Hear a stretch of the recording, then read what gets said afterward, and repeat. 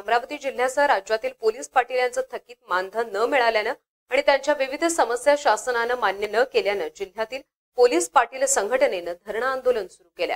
Police Patil संघ महाराष्ट्र राज्य यांच्या वतीनं गेल्या सप्टेंबर 2019 पासून जानेवारी 2020 या 5 महिन्यांचं मानधन शासनाकडे बाकी असून ते मानधन तात्काळ मिळावं यासाठी पोलीस पाटील संघटनेनं जिल्हाधिकारी यांना निवेदन देऊन 19 फेब्रुवारी पर्यंत मानधन देण्यात यावं आणि पोलीस पाटील संघटनेच्या विविध मागण्या मान्य कराव्यात या आशयाचं निवेदन दिलं होतं। परंतु शासनानं कोणत्याही प्रकारची दखल न घेतल्यानं एक दिवसीय धरणे आंदोलन केलं। या आंदोलनात राज्यातील पोलीस पाटील उपस्थित होते। पाटील संघ महाराष्ट्र राज्य आज आम्ही सर्व पोलीस पाटीलांच्या वतीने संघाच्या वतीने पोलीस पाटलांचा मानधन व इतर मागण्यांचे निवेदन व समस्या घेऊन आम्ही मान्य जिल्हाधिकारी कार्यालयासमोर एक दिवसीय धरणे आंदोलन इथं आयोजित केलेलं आहे।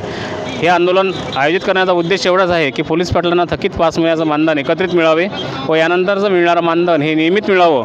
तसेच पोलीस पाटलांना सेवानिवृत्तीनंतर पेन्शन योजना त्याचबरोबर 60 वर्षावरून 65 वर्ष त्यांचं सेवेचं वर्ष करावं व इतर विमा आणि आरोग्याच्या योजना द्याव्या अशा अनेक प्रकारच्या 20 कलमी योजना घेऊन आम्ही आज इथं सर्व पोलीस पाटलांना उपस्थित इथं धरणे देत आहोत। तरी माननीय मुख्यमंत्री महोदय यांनी व गृहमंत्री महोदय यांनी या समस्यांचा विचार करून आमच्या निवेदनाचा विचार करा व अधिनियम दुरुस्तीमध्ये या मागण्यांचा विचार करून पोलीस पाटलांना न्याय द्यावा ही या ठिकाणी आमच्या सर्वांच्या वतीने विनंती करतो।